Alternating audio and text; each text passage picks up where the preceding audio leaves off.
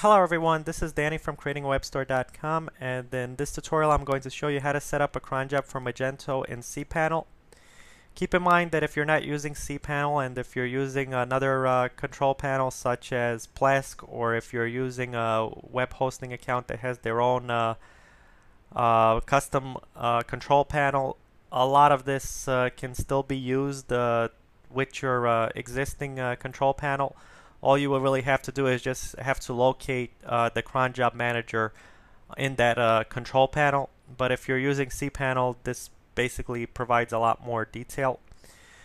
So what is a cron job? A cron job is actually a scheduled task.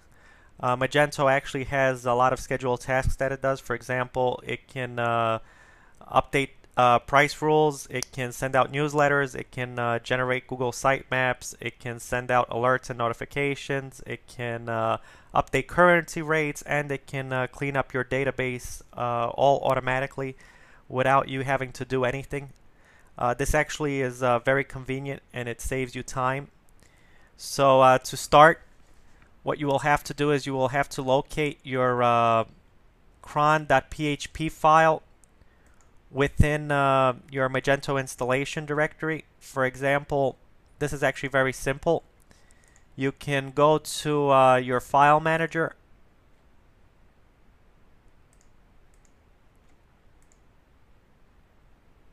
and then just locate where that file is, cron.php. Keep in mind that if Magento is installed in a subdirectory, your path here will actually be your domain .com/ the name of the subdirectory / cron.php. If your Magento is installed in the root of your site, then it would be your site.com / cron.php.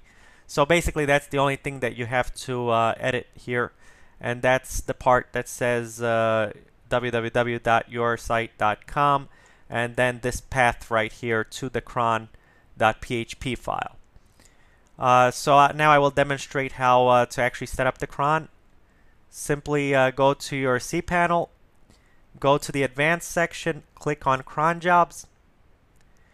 If you'd like an email sent whenever the cron job runs, you can enter in your email here. Personally, I don't like receiving cron job emails. This, of course, is up to you.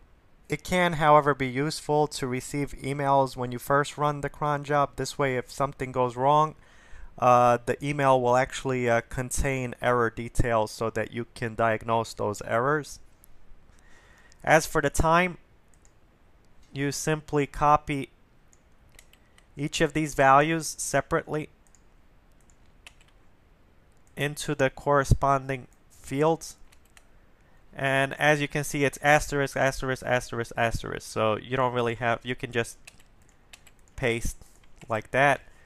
And then you need to copy the whole line of code here. What this basically does is it's curl, and curl sort of acts like a almost like a browser. You know, it goes out and it visits the site similar to how you would visit a site in your own browser. It just does things automatically, and it is able to load the page automatically for you. And when that page loads, Magento goes ahead and processes all the information that's on the page and all the functions and everything that needs to be done, and it completes those tasks for you automatically. So you basically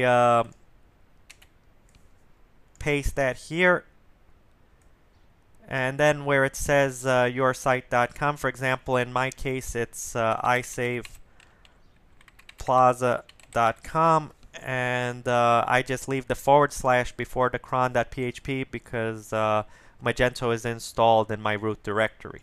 So this is all you have to do, and you click on add new cron job, and your cron was added, and that's that. Your scheduled tasks are there, and Magento will start working for you. Thanks for watching. Stay tuned for more videos, and be sure to visit creatingawebstore.com.